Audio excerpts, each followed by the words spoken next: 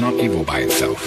It's just paper with perceived value to obtain other things we value in other ways. If not money, what is evil, you may ask? Evil is the unquenchable, obsessive, and moral-bending desire for more.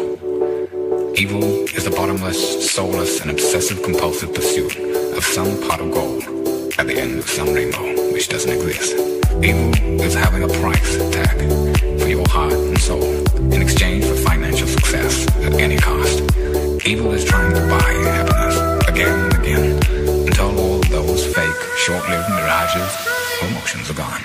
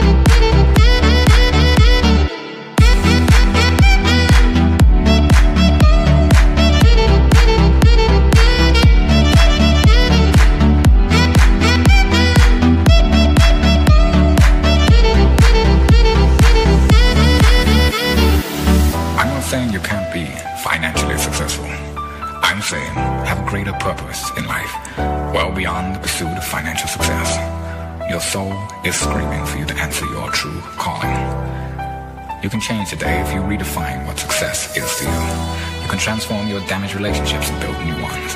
You can forgive yourself and others who hurt you. You can become a leader by mentoring with others. Who would you aspire to be like? You can rebalance your priorities in life.